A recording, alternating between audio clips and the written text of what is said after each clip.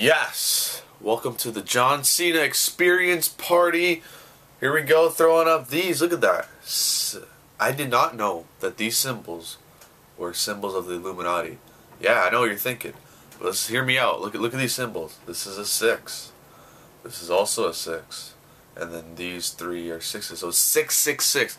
Cena's been throwing up 666 symbols for kids to do for years.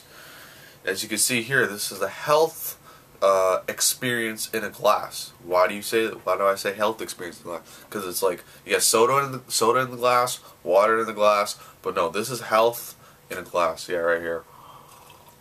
Oh my god!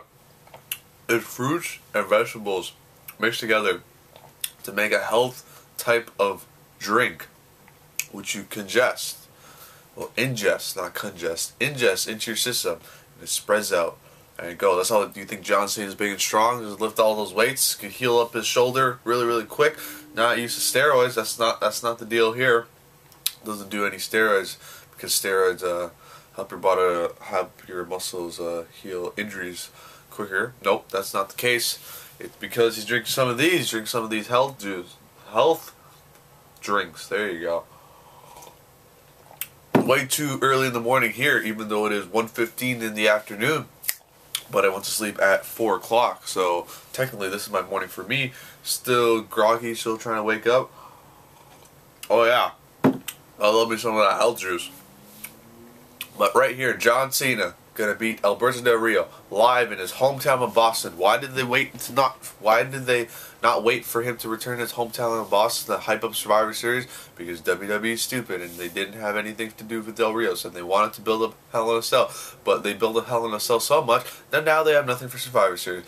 What's the best match on the card for Survivor Series? Big Show versus Randy Orton? No. For the WWE Championship? No, because that match then ended in nothing. It's gonna go to TLC. No, right here, Team Best in the World, right here. This is the Best in the World shirt, right here. This is Punk symbol. We should have a yes symbol right here. Yeah, yes symbol. Gotta put them up. Team Best in the World going up against the Wyatt clan. Gotta love some of that health juice. Gotta be big like John Cena. Gotta go lift that weights. Yeah, gotta go do some biceps curls for the girls. More weights equals more dates. There you have it. John Cena will beat Alberto Del Rio in the middle of that ring when he returns in the hometown of Boston. Even though he's already returned to WWE, he's get him up on his shoulders, hit him with an FU, and get him in the STFU lock.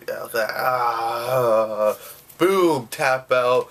Then we're gonna go to TLC for a chairs match because John Cena has nothing to do. Then he's gonna go straight to the Royal Rumble, have another opponent, which then he'll go to the Elimination Chamber, lose at Elimination Chamber, and face the Undertaker at WrestleMania 30. There you have it. I just booked you a whole storyline for the next 4 months. John Cena is gonna beat Alberto Del Rio for the World Heavyweight Championship right there. There's your Illuminati symbols right there. The eye is looking through you right there. The eye. Woo! Bam!